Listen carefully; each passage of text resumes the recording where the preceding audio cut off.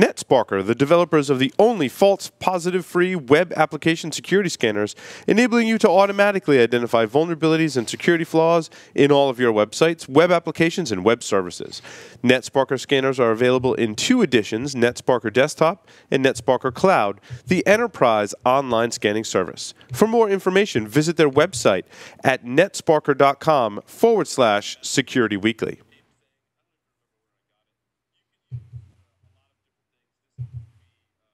Looking for a career change? Tenable Network Security is hiring everything from programmers to researchers. Check out all of the available positions at securityweekly.com/tenable jobs.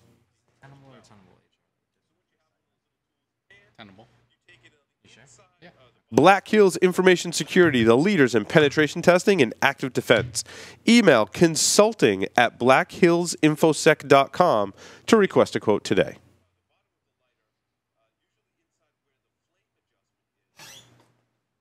Onapsis, the leading provider of solutions to protect ERP systems from cyber attacks.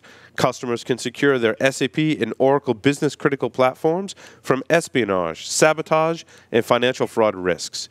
Visit them on the web at onapsis.com.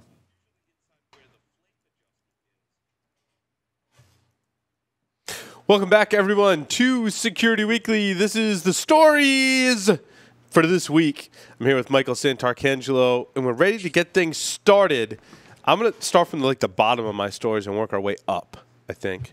That's kind of how I wrote them up. I worked my way backwards. But the first story I have is 5 common firewall configuration mistakes.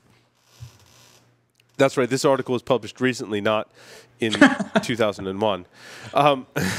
So I don't get his number 3 and number 4. If you go read the article as it relates to firewalls, maybe I just didn't read it closely enough. However, it boils down to those firewall recommendations from 1999. Actually implement some rules, harden your firewalls, and collect and analyze the logs. I think that the real question this article brought up was, how do we now apply firewalls in today's world of cloud and software as a service, is my question to you, Michael Santarcangelo. I think it's a great question. I mean, you know, let's go back for a second too, because what I think is interesting when I'm looking at the list, and you're right, 3 and 4 are good points. I'm not sure they're connected to firewalls specifically, okay. But when we're talking about the rogue services and the policy configurations and everything else, you know, we tried this in the 90s. A firewall is good. And they go, what do you mean good? And you go, well, the internet bad, firewall good. If you're on the internet, it's bad. Bad things can happen on the internet, but if you got a firewall, you're good. And what we never said was, oh, by the way, did we forget to mention you need to write rules that actually work, and you need to check your configurations, and you need to test it. So if you have a firewall, but you have an any rule, that's not good. And that's not even the worst of it, right? You have to, a firewall is another thing on your network that you have to apply security to. Yeah. So what I think is kind of interesting, I mean, it starts out with a research stat from Gartner, 95% of all firewall breaches are caused by misconfiguration, not flaws. Yeah, I mean, I think it's a fair point. What's interesting is, right, there was the Jericho project years ago, and they said data, right, there's a new perimeter. The perimeter is data. You know, forget all your firewalls. When we're looking at this migration to the cloud, and you talked about this in the interview segment, right? It doesn't matter whether you're going to a platform, you're going to infrastructure, you're going to software as a service or some sort of a service. What I like about the cloud is it's a forcing function. It's changing the way that we're thinking about stuff. But when we say that, we go, oh yeah, forcing function, that's bad. No. I think it's good. It's forcing us to look at stuff functionally, and it's allowing us a mechanism by which we can get the security which we hadn't had before. So I guess the question is, do we need firewalls? Or do we need a function like a firewall? And in a highly distributed, overly matrixed, I mean, gosh, when we did the firewalls in the 90s, I mean, we still had batch windows. We could take a network down. We had, I mean, the lines coming in were expensive, so you only had one. I mean, like, we barely had cell phones. So to think that you could connect your cell phone to a modem, I mean, okay, Mr. Show Off, that's nice, right? So, but if you look at it now, I mean, how many different pathways do we have, not just into our systems, but to the data? How many places is it proliferating? So, I mean, if we look at it, this idea of a castle and a moat and a firewall is that break stop. Is it? I mean, I'm not saying we throw them out, but do we need them anymore? Is that where our focus should be? So let me throw the question back to you. Is firewalling, and I'm going to ask another question of you, is firewalling as it relates to the cloud just going to become a compliance and regulatory activity in the future? Like, are we just going to go say, well, yeah, this application's hosted here, and I've got my checklist that when an application's hosted there, we have to make sure that we do these things that are offered by the provider in terms of security, and it just becomes like the checkbox security? Is that going to be part? I think that's going to be part of it, to answer my own question. But I think yes and no. I'm not sure it becomes checkbox mentality, but yeah, I mean, one of the things that's really kind of got me excited about cloud is that if you talk to somebody who's a cloud provider, they say, hey, we do one thing. So like you and I have talked before about patching and the amount of time to patching. And I realize that's not necessarily firewalls, but we've talked about it. Well, if you're in a standard enterprise, your server has to do so many different things. When you're trying to patch it, you've got to pay attention to 20, 30, 40, 50 or more different things that server is supposed to do. A lot of these purpose-built cloud providers, it does one thing, and they know exactly what that one thing is. So for them to be able to patch it, that's a very simple process for them. And if it isn't, then they probably need to reconsider their model to a certain extent. So let's back that off then to being able to do the firewalls.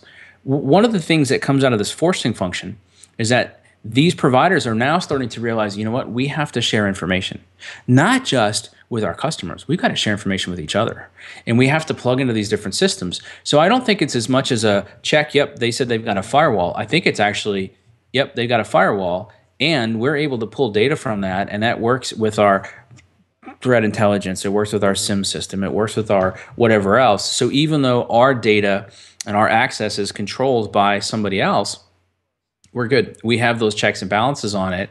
And because they know what should or shouldn't be expected into their environment, they're able to lock down and block out a lot of that stuff. So, I think, Mike, for most of the world, in corporate enterprises, businesses, most of us they're not getting rid of their internal infrastructure anytime soon. I agree. That day's coming. Who knows how far in the future. But the interesting thing is, if you're a startup, and like you talk to a lot of startups, do you have any physical systems other than your laptops? Right? Yeah. You don't. Everything's in the cloud, right? Everything is an application that's provided for me. Yeah. How do you secure that? I mean, I know there's, and I need to do some more research into these vendors, to be honest with everyone. But I know there's vendors out there that help you manage that, and I think that's really one of the futures of security, certainly, is being able to manage your data. Essentially is what it boils down to, like Mike said, in the cloud.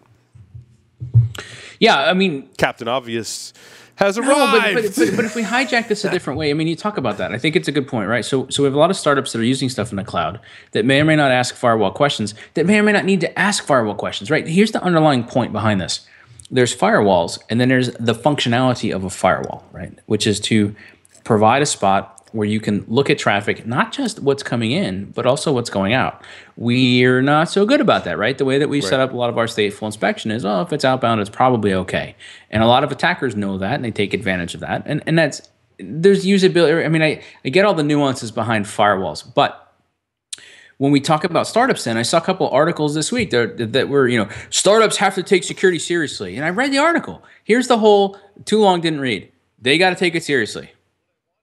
Right. Okay, but what does that mean? So what's interesting is if we say something like this and we say this to startups, so what do they need to think about? What questions should they be asking? And I think that's where we as an industry need to go. I think we've talked about it before. It's this concept to me of minimum viable security. It's not a checklist. I mean, I've looked at it before. I played with it with other people. Mm-hmm. It's something I think that we need to spend some more time on. You and I have talked about it from a firmware perspective.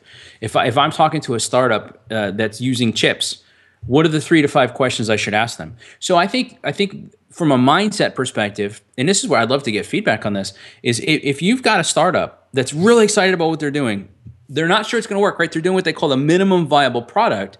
I think the match to that is a mindset of minimum viable security. So we need to guide people with 3 or 4 questions that they should be able to ask. And then the providers that they're going to should be able to answer those 3 or 4 questions. Well, the other thing too, Mike, and we got 19 more stories to talk about. But, damn it. But you bring up a really good point. That's something that I don't think we've really discussed on the show before is I think that as we move towards cloud and cloud-provided applications or SaaS applications, that security still is a function, but the landscape and environment is different. But a lot of the processes that we still have, I think fundamentally, maybe at a slightly higher level, right, are the same. So we're not creating rules on the firewall and doing stateful packet inspection. We're using Gmail. And what does that mean? Well, Google has provided a lot of security mechanisms for Gmail. In other words, if someone logs in from an IP address that they don't normally log into and it sends you an email, how do you respond to that? When someone adds a new account, was that really someone who is authorized to add a new account? The security functions that we know and love are still there. Someone needs to respond to that. Just this week, Chris did exactly that. I added a new user to one of our systems, and he immediately sent me this message and was like, what was that? Who did that? Who added a new, that's the security process. Right. And if we have everything in the cloud, those processes still need to exist because what we're doing is the same, whether we host the infrastructure ourselves or host it somewhere else. And here's the key, and you and I talk a lot about communication. We need to keep translating them functionally. We have this trap we fall into. I've been doing this for 20 years, and when you provision a new account, blah, blah, whoa, provision, what does that mean exactly? Mm-hmm. And the way you just described it, I created a new account, I was instantly alerted. Yeah, good, great. Well, that's a good question then. Do you want to know if somebody's accessed your account? Do you want to know if there's a new account on your system? I like 5 questions. Maybe there has to be 10. Maybe there has to be something else. It's all good. But what you're doing instinctively is you're making it functional. And that's exactly what we have to do. The same controls. Look, we're going to have stuff on premise still, especially the enterprises. Yeah. Oh, and when we're dealing with enterprise stuff, see, this is the other advantage of the forcing function. Because something gets better in the cloud and they learn how to do it better and more functionally, that will trickle down. We'll leave the politics out of that. But that'll show up in our premise equipment. So that's great. But I think the opportunity that we have then is how do we start to talk about this functionally in terms of outcomes? Not just using our technical jargon and the controls that we're comfortable with, because they may not translate. But functionally, there's a potential challenge and there's an outcome. So what is it that we're trying to do? Right. Like, for example, do you want your computer chip to blow up? That's a great segue, Mike. I was looking for it, but you nailed it, man. So this is a new self-destructing computer chip. When the proper circuit is toggled, the article says a small resistor within the substrate heats up until it shatters and will continue shattering even after the initial break, rendering the chip unusable. My question is about controls. How do you control the function that triggers this chip to self-destruct? Is it a physical thing? Do I have to go flip a switch like we see in the movies where I think it was Gene Hackman, and what was the movie with Will Smith, right? Goes and throws all the switches and then they run and all his equipment burns. What is it called? Enemy of the State, thank you. And all this stuff blows up, so it's going to be a thing where I'm like, holy crap, we're going to be raided. I better get rid of all the evidence, and I go flip a switch and my chip self-destruct? Or is it software enabled? And if it is, how do we put controls so that physically attackers can't just go around in demolishing networks, literally? That's my question. I think it's the right question. What I think is kind of fascinating, though, is, didn't we see this type of stuff in Mission Impossible? This is the original Mission Impossible many years ago. This is total Hollywood stuff, dude, for sure. Which is now a reality. Well, so this is interesting. I think your question is entirely the right question. All I can see when I drill deeper into it is that shattering the glass, which is Gorilla Glass, right? Which is what we're using in our cell phones and smartphones and tablets and stuff now. So that stuff's supposed to be indestructible, but let's pretend. Yeah, give one of these chips to my toddler. Done. Broken. Thanks for playing. But here's what it says, though. All it says is when the proper circuit is toggled, a small resistor heats up. Mm-hmm. So the operative phrase is exactly what you cued in on. When the proper circuit is toggled. Yeah, I don't know if that's a It physical or doesn't logical. say at all. Yeah. Oh no, it's worse. No, it does say it. My bad. I went down further. The diode can be triggered by radio or by a simple mechanical switch. Oh, that's great. Radio. Oh, radio. Oh, it's we're fine wireless. then. Yeah, My bad. We're great. Wireless is so secure. We solved those problems. What are we thinking about? We're totally good on that.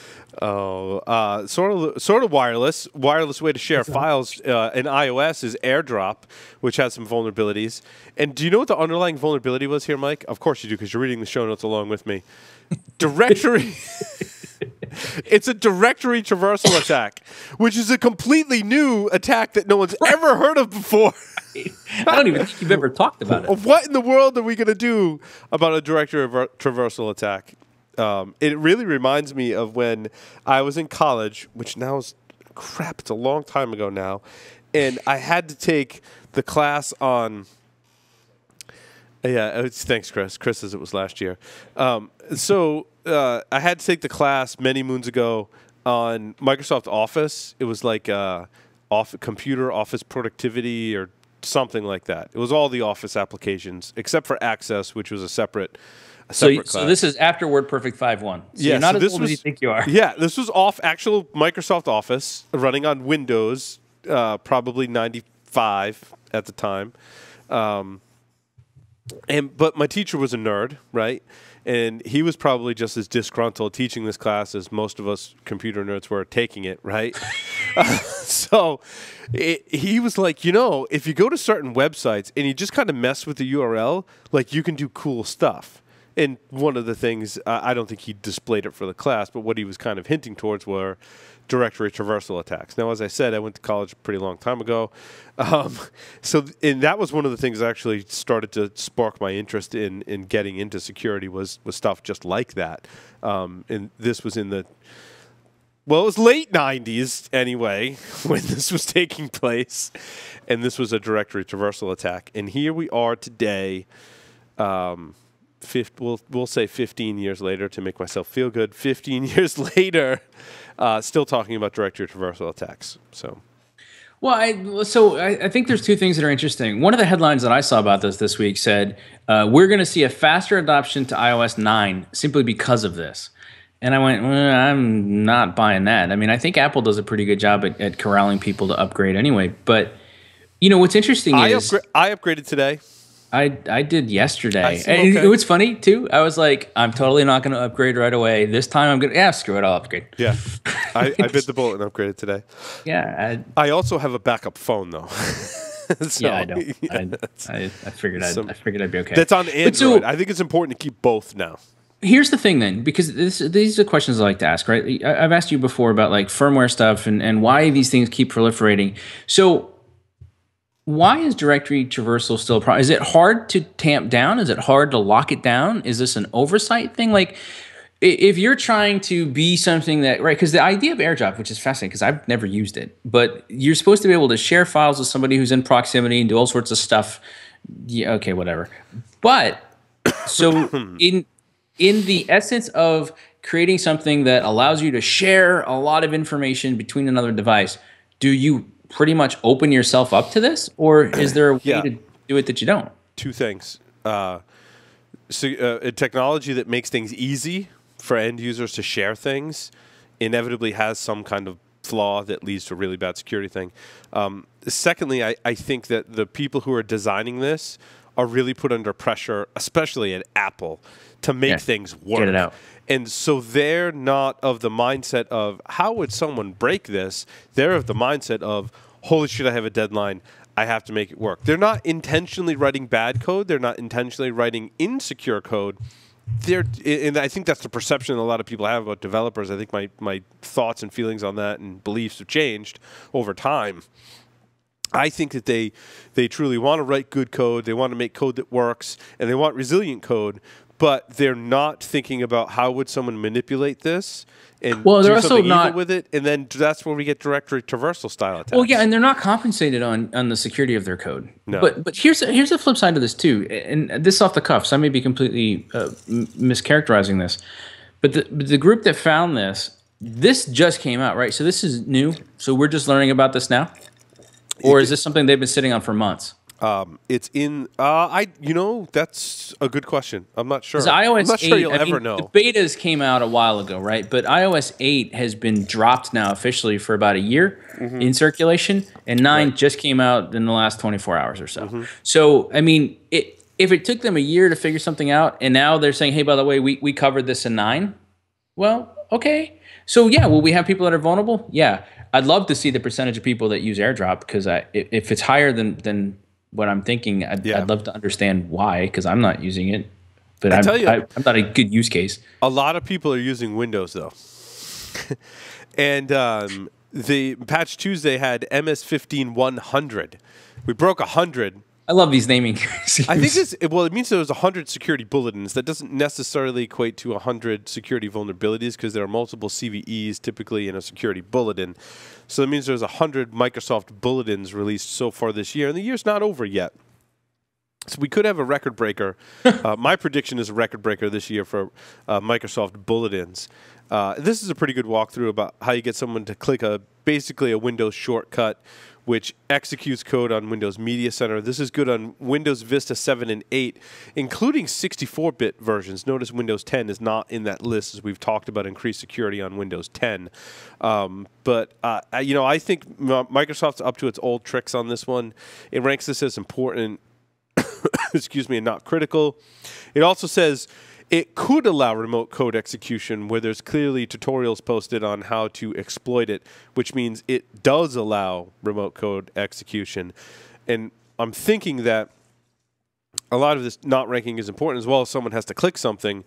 And I think what Microsoft doesn't understand is that, remote exploits probably go back to 2013, reliable ones for Windows, and that attackers know that, and they don't do, like, the days of a Windows system, a modern Windows system that's not Windows 2000, sitting on a network, having a port open, and me sending an exploit to it and getting a remote shell, those days are over. I mean, sure, there's still a lot of legacy stuff out there, but the majority, if you do the analysis, which I've done, the majority of all of these attacks that are releasing Microsoft bulletins require the user to do something, which is why everyone does phishing attacks. That's just what it comes down to. So because you look at this more, right, and I haven't really had the chance to ask in a while. All right, I'm enterprise. I'm the enterprise security guy. I'm the security leader.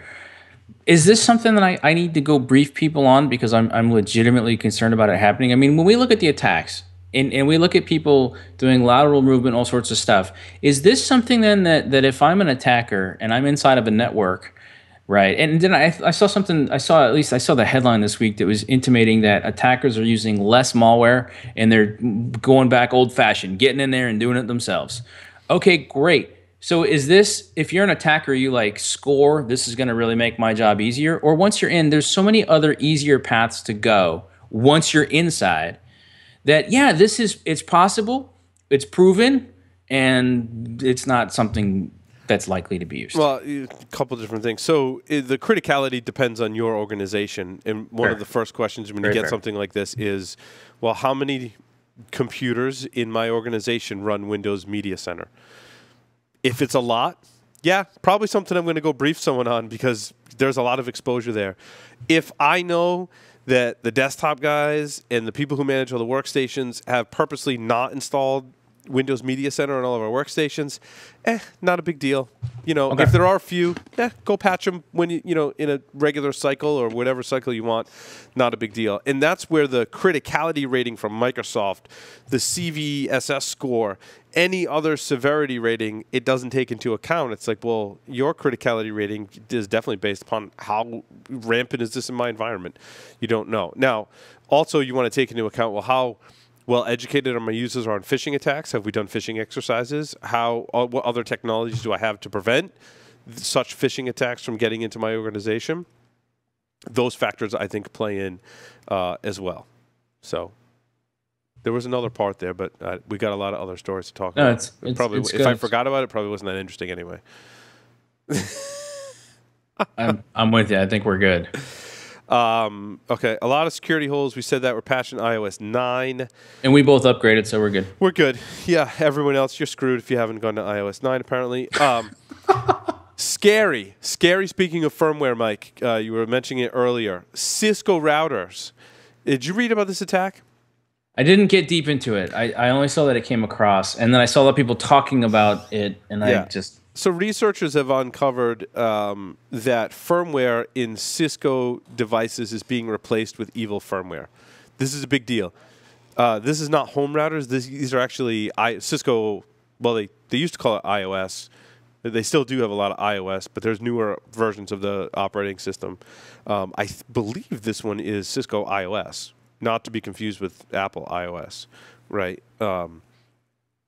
Yeah, this is bad. I mean, this is, the attacks that I've talked about for a while is if you can replace the firmware, you control the matrix, to use an old movie reference, right? But you control the entire environment and can hide pretty well. And this is done remotely. This is done remotely, yes. And the scary part is it's attacked some pretty major routers, and no one knows the exact extent of this damage or which routers or whose routers were replaced. But this is bad. This is not just bad from a theoretical sense of, wow, there's a bug that someone can replace firmware. It sounds like to me they discovered this bug because they're like, holy shit, someone swapped out the firmware on this router. So if I was thinking about briefing, I might say, hey, boss, did you upgrade your iPhone? Hey, we got this Windows thing. Hey, but let me sit you down for this one. Yeah. This one feels more like we probably... In fact, especially if you're a larger enterprise, you probably have some of the routers that might be vulnerable to this attack. If you're a smaller place, you probably don't have a lot of routers that are vulnerable to it. It sounds to me like they're bigger routers that have this particular issue. Now, you may have some of those routers as well. They're probably well sealed off. This is more like if you're an ISP or you got some of your own infrastructure out on the internet, this is one you got to pay attention. You're sitting down with the board to figure out how to deal with this. Yeah, but what's interesting, and this is, so I clicked on a link to click on a link. There's two parts I think are interesting. First one says, so far, 79 devices, 19 countries identified, including devices in the USA, Canada, UK, Germany, China, and India, Mexico, Philippines, Ukraine, and it was discovered in the Ukraine. But then it has this next line. It's not clear at this time who's behind a malicious program, but it's believed to be state-sponsored. Is that just our go-to now, though? Like, did somebody roll the attribution dice and go, well, this is totally got to be state-sponsored? Yeah. I mean, does that help us to say that? I think it was FireEye. So it's China that did this then? Yeah, FireEye. Well, FireEye's CEO. FireEye always tell us China? There was a quote in one of the articles that I read. I think it was the Ars Technica one. Yeah, I'm going. The CEO of FireEye is quoted as saying, well, in order to pull this off, it has to be state-sponsored. And I think that quote was pulled out of context, so I don't know the exact content, so I'm not burning the FireEye CEO for saying it because it was clear to me when I read it that the quote was pulled out of context. And then the Reuters article that they referenced that had that quote was a broken link, and then I had to move on to other things. So, but it's certainly, it's not the person that wrote it, probably has a pretty high degree of skill. That doesn't necessarily mean that it's state-sponsored, though.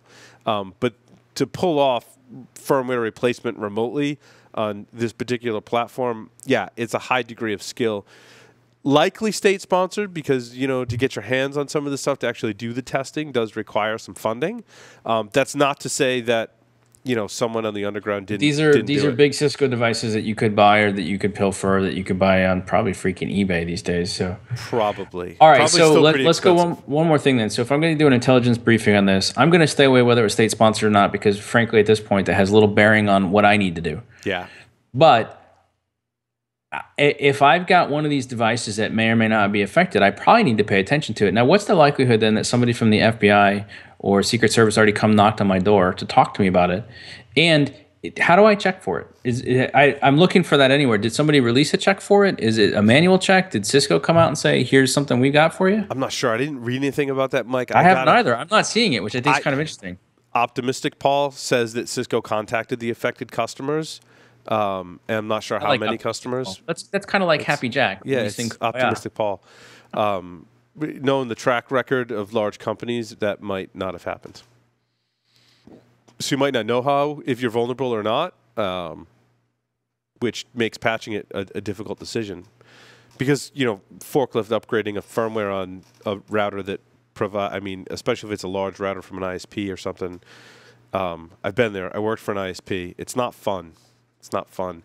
Even when you have redundancy, it's still not fun. So.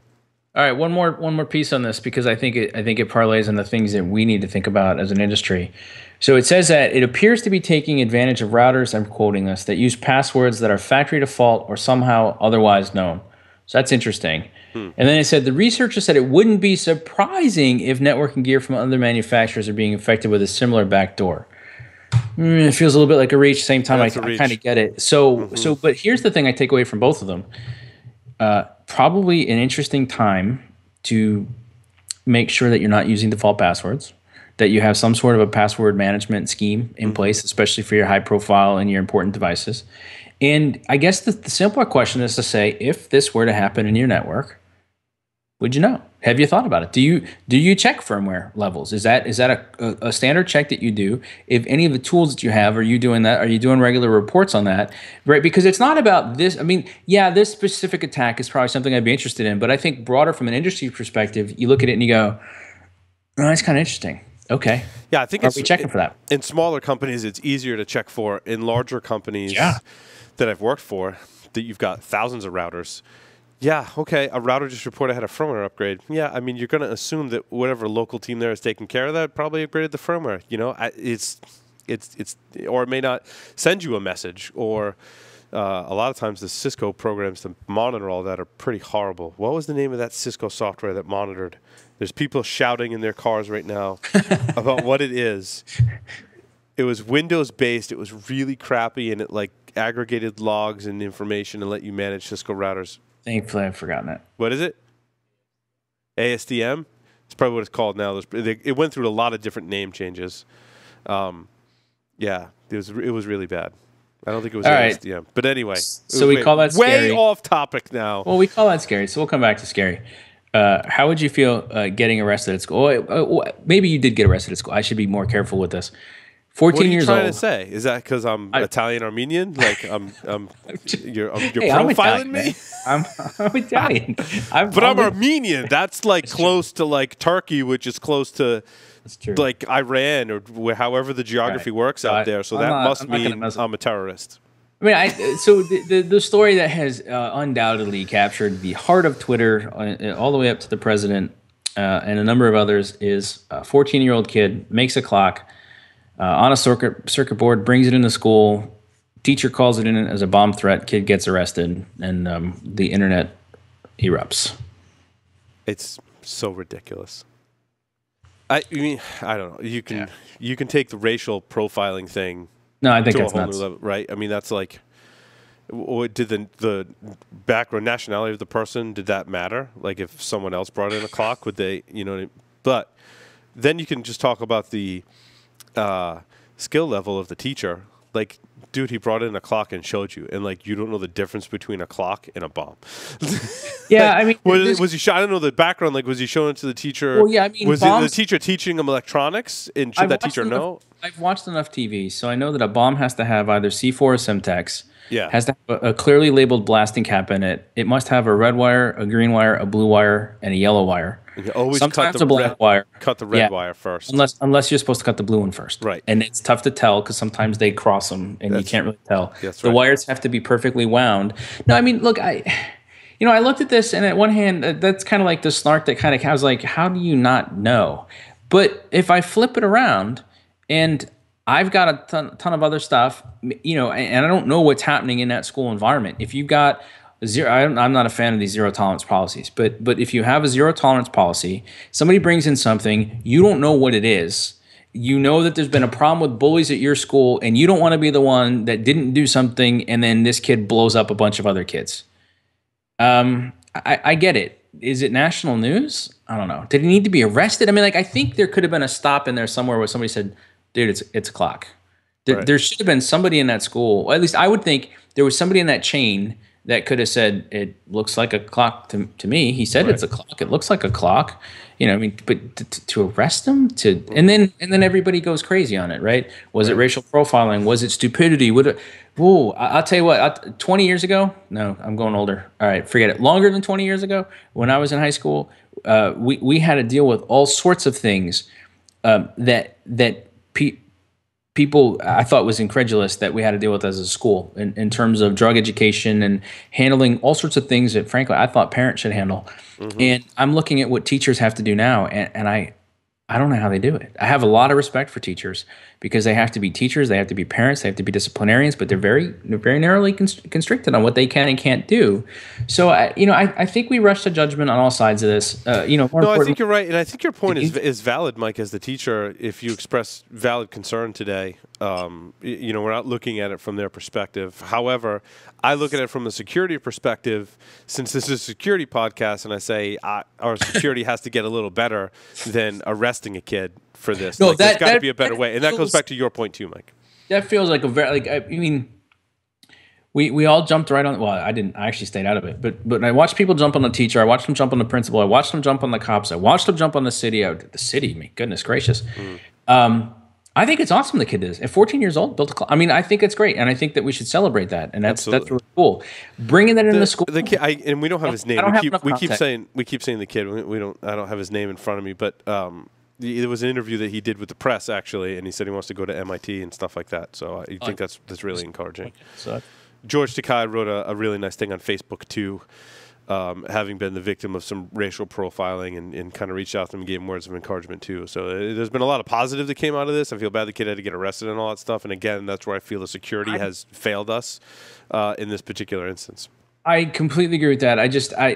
I'm always careful when we jump right to racial profiling, unless somebody was very explicit with their language that indicated that's what this was. To me, it almost feels like, schools are such a hotbed of concern these days, and with cyberbullying and all these things that we didn't have to contend with. Right. Look, if you were in school when you and I were in school, if you had a problem with somebody, there was the whole "I'll meet you after school" or "I'll take the bus home and kick your ass in your mother's parking lot" type of thing, and it was a problem. But you talk to administrators now who were administrators then, and they said, you know what, there was enough going around the school, you had time to deal with it. Today, you don't. So jumpy, yeah.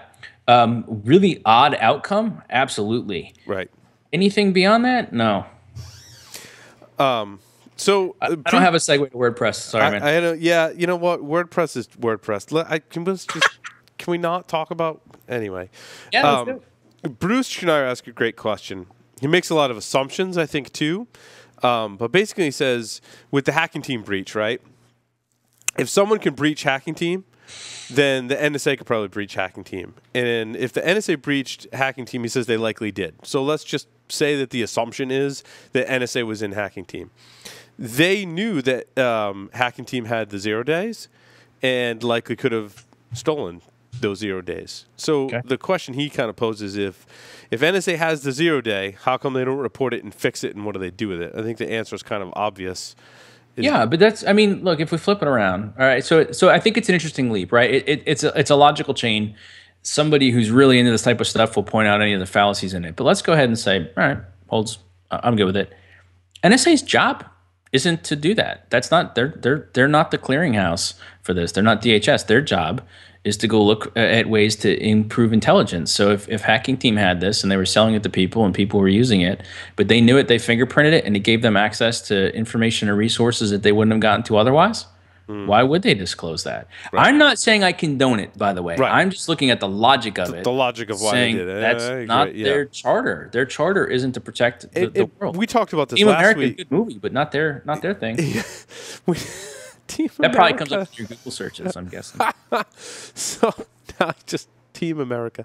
But we talked about it last week where, is it doing more harm than good? If we leave these vulnerabilities out there and we know that certain people know them and we don't tell the people who have the vulnerabilities, we're doing a disservice. And it comes back to that question. I don't think we're going to get to the bottom. I don't think there is a good answer to that as to whether we tell people about a 0 day vulnerability and exploit, or whether we quietly fix it, even if that takes a year or longer, and leave those people ignorant and blissful for an entire year or longer. I think there's another question to it, too. Who's making that call? Right. I mean, if you're in a huge, somewhat siloed organization and you discover it, are you allowed to keep that to yourself? How far up the flagpole, the proverbial flagpole, does that fly? And how far should it fly? And then, of course, that gets us all into our questions that I keep bringing up. Okay, well, what's that council look like? How fast should they act? What's appropriate? How do we classify that stuff? I don't know. I think they're good questions. I think they're valid questions. I think it's worth paying attention So to. apparently, there's a lot of dislike button scams for Facebook going on around it. Do you use Facebook, Mike? Reluctantly, I do. Yeah. So I think we're friends, aren't we? Friends? I probably. Would Yeah, you be my friend? If you're not my friend, would you be my friend? It's you're my friend in real life, so we don't need to be friends on Facebook. But if you put up cat pictures, I'll like you, and you will feel better. I do will not help put your up cat self-confidence. pictures on Facebook. But so, there's this whole thing when they came out with the like button, they're like, why isn't there a dislike button? And Facebook for years has always said, no, there isn't. But apparently there's a lot of scams of people saying, hey, install the dislike button or whatever. But now Facebook really is threatening to come out with a dislike button, although it's not really a dislike button. So now there's more scams of people talking about the dislike button. But really what they're coming out with is, and I don't know if you've seen this about Facebook, this has very little to do with security other than there's dislike button scams out there, which really is not news to people. But the real reason is because you ever see a Facebook post where someone's like, my pet just died or my family member just died, and then you always get those people that like that, and you're like, but I'm not really liking the fact that you just lost someone. I'm liking it because I'm giving you a thumbs up, right? I'm too lazy. It's the head bob. Yeah, I'm too lazy to comment, but I want to do something to acknowledge that I saw your post, so I'm going to like it, even though your dog is sick or something. So they need the head nod button, but but that's what Facebook is coming out with, some type of sympathy. I don't know if it's gonna. I don't know what it's gonna be. I think there is a potential security angle here, which is they're going to get. Flip it around. If you're Facebook and what you have right now is a like, all right, and you've done more looking at the Facebook algorithms than I have, but Facebook is pretty good at the algorithms, and I can tell that they're decent at it, but not quite dialed in yet, because I see people bitch all the time. No, I don't want the top stories. Damn it, I want what I want. Give me what I right. Yeah, so Facebook gives you what they think you want. What they think you want. So how do you fine tune that? Well, what do we see with every other social network today, right? I can vote up or vote down. I like this. I don't like this. I want to see more like this. I don't want to see more like this. That's the Reddit They don't model. have a way to say, don't show me crap like this. Now, that's not true. They do. You can go into specific posts and hide them and say, don't show me posts like this. Mm-hmm. But that's hard as compared to click a little button. Right. So where does the security thing come in? Well, if they're going to start to fine tune these profiles even greater, does that increase what they can sell to marketers? Yes. So therefore, does it increase what they can figure out about you and the information they have on you in those profiles? Does that become more interesting to attackers? I wonder if it increases the likelihood that someone's going to abuse it and figure out how to get their stuff in other people's feeds without paying for it, kind of thing too. I'm sure that'll happen. It's inevitable that it happens. Facebook figures it out, and then they can't do that anymore. It's a cat and mouse game, just like every other social network out there. I've recently, and I know we've had some folks on talking about it, but I've recently started to learn about the OSINT stuff a lot, and it's let's just say it's eye-opening to me. So anytime a social network that has this much reach and this much volume and can profile people so quickly, basically based on who your friends are and what you like, they'll tell you all about you in like 10 minutes. Mm-hmm. So they're already aggregating a ton of data. I think it's interesting. I think it's worth paying attention to at least. We got a lot of other stuff on there too. Talked about the Microsoft thing. Where do you want to go from here? Bringing the standstill. I was. That one was kind of interesting to me. Yeah, I didn't have a lot of details there. Other than Cesar Cerudo, I'm saying his name right. He's research for IOActive. He's done a lot of IoT device and a lot of security research over the years. And it's interesting. The first question, they're like, so you can take down an entire city. And his first answer is like, whoa. Hold on, let's put this in perspective. First of all, I want to make it clear that it was in a lab. It wasn't an actual city. Right. It was the same devices. I didn't actually, take down or hack into an actual city because that is illegal and I would be put in jail. So he has to actually set the stage for that first.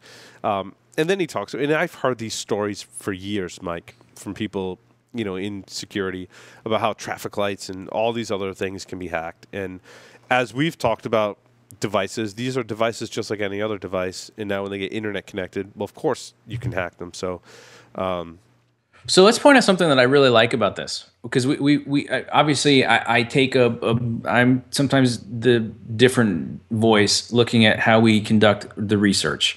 By the way, I think one of the things I've figured out in the last couple of weeks is that what I'm curious then is that and I brought it up last week again, but what are the things that govern research? What should we expect from it? Call it whatever you want, but there should be some sort of a guidelines or socially acceptable way to do it.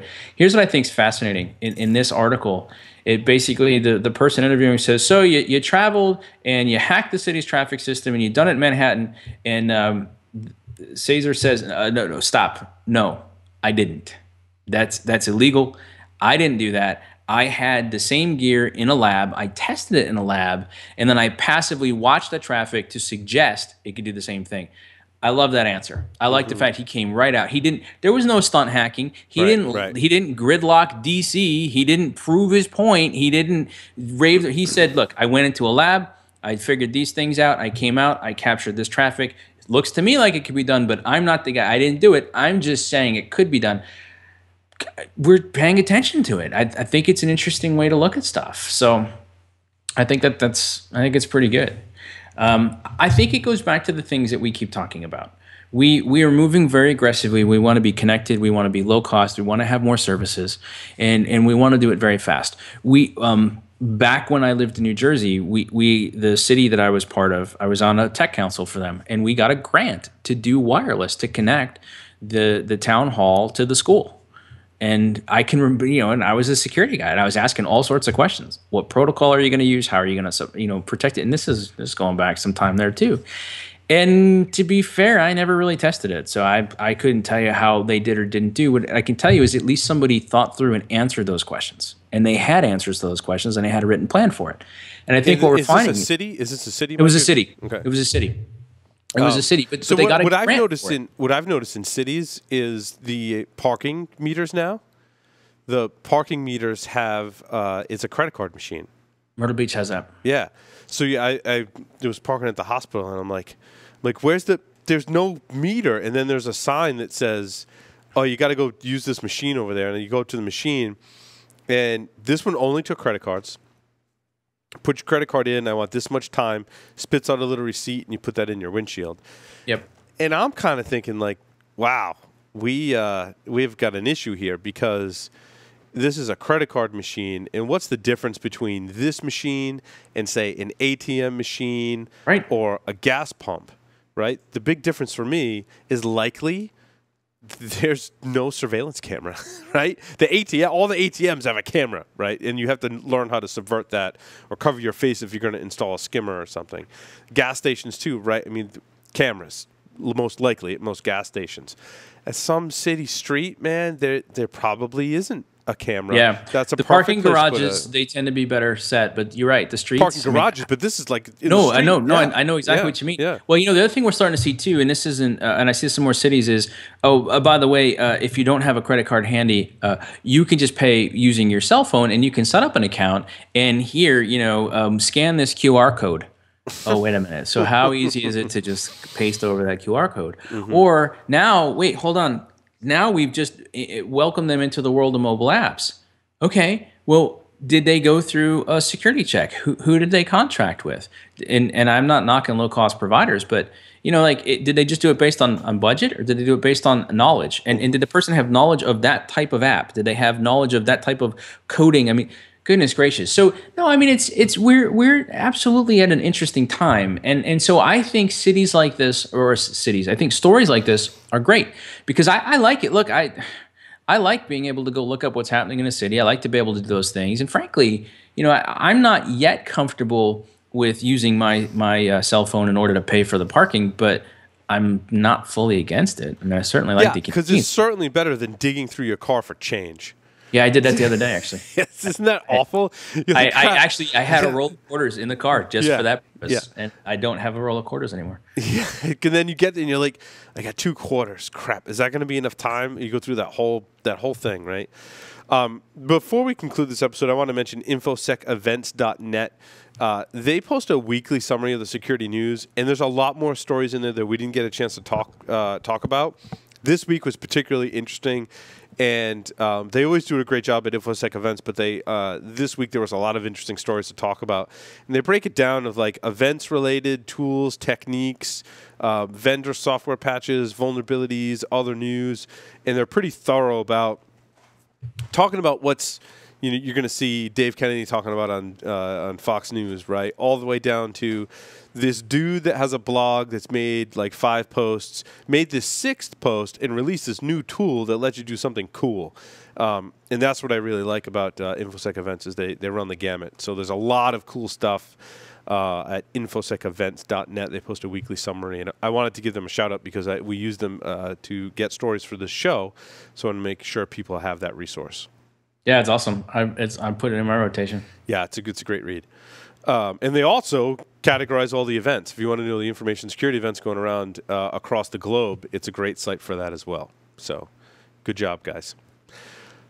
That's all we have time for tonight, Mike. But thank you for hosting tonight with me. It's been a lot of fun. Time flies when you're having a good time. I know. We had a lot of good laughs. We hit the major points. We talked about WordPress a little, I guess. A little bit. Oh, awesome.